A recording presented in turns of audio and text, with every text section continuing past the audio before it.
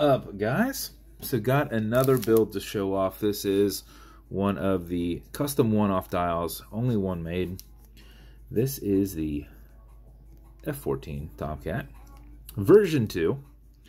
So the way it's styled up is with the tachymeter around there. We lasered that all through. We have the F-14 Tomcat referenced right there, which it's right under that hour marker. Then the front profile. So only one of the F-14 made. Got a bead blasted case. It's been front side kind of distressed polished. So you're the distressed bead blasting on the sides, but you've got kind of a little bit of like a distressed polishing on the front. Star engraved crown to match that center. We have an anodized blue coin bezel with a minute silver insert.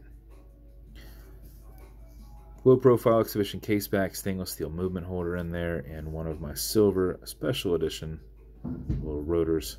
The wife is apparently caving the house in from the outside. Then this is on a custom 2-piece wristbound strap done up in blue and a nice light tone brown with blue stitching. Then we've got a black BVW preview buckle on here. And then we've got some Omega style handsets in there in black. And then this, where is my light? It's behind me. Hold please.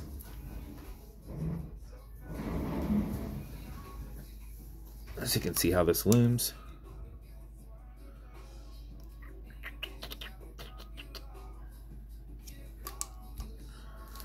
So lasered completely through at the star and your hour indices all the way around.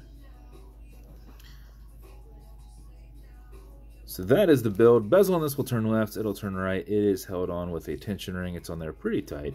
You should not accidentally move it. Automatic mechanical, so you can wind it, you can wear it, you can put it in a watch winder, but if it's dead or you're not going to be very active, make sure you wind it just a little bit. And how you do that is you back the crown off the threads until you hear it and feel it clicking.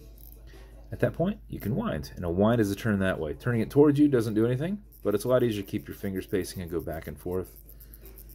With those crown guards, this one's actually considered a 42mm because those guards sticking out. Most of my stuff's considered a 41.5. So if you do this for 4 or 5 seconds before you put it on, even if you're not very active, you'll keep time throughout the day. But if you do it for something closer to 20 seconds, you're going to max out that 31-hour power reserve on it, which is good if you're going to be driving for a long time or just making sure the watch works or ready the next morning, which is what I do to make sure that it keeps time throughout the night. So once you're happy with your winding, you're going to pull it to the one and only click, and you can now set your time. It does not have a hacking movement, so it's going to keep going.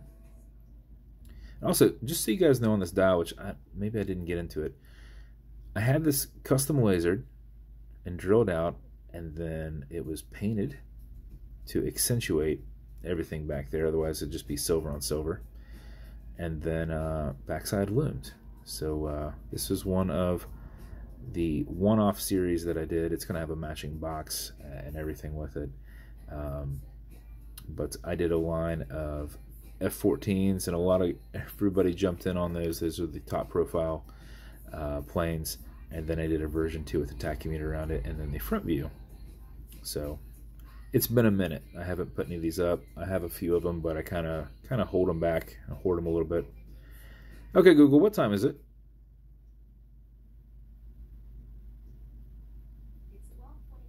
It's 12:24 p.m. Okay, Google, skip. 12:24 when you're good. Also, you'll notice when you do this, you've got a wobble crown that deflects lateral pressure from going into the stem and into the movement. So when you're pushing and prying on it, you're not putting any adverse pressure on that stem or any side pressure on that movement. When you're good, you will push it over, get it out of that time setting, and then wind it down. And that is the build. If it's going to you, congrats. Good work.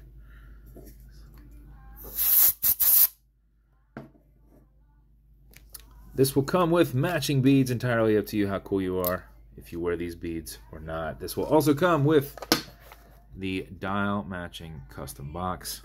This will come with watch cleaner. This is good on all glass and metal parts. So this watch as a whole will also come with leather conditioner. This is Good to keep this strap perfectly soft. Apply it on the front and the back. Let it soak in. Remove any excess. A little bit will go a long way. And you'll also have some fine scratch remover. This is for the acrylic glass. You can scratch it, but if you do, no big deal. Put a tiny bit of this on it. Buff it out using your included microfiber, and you will knock that out. So if the scratch is up and down, go left and right. Haze it.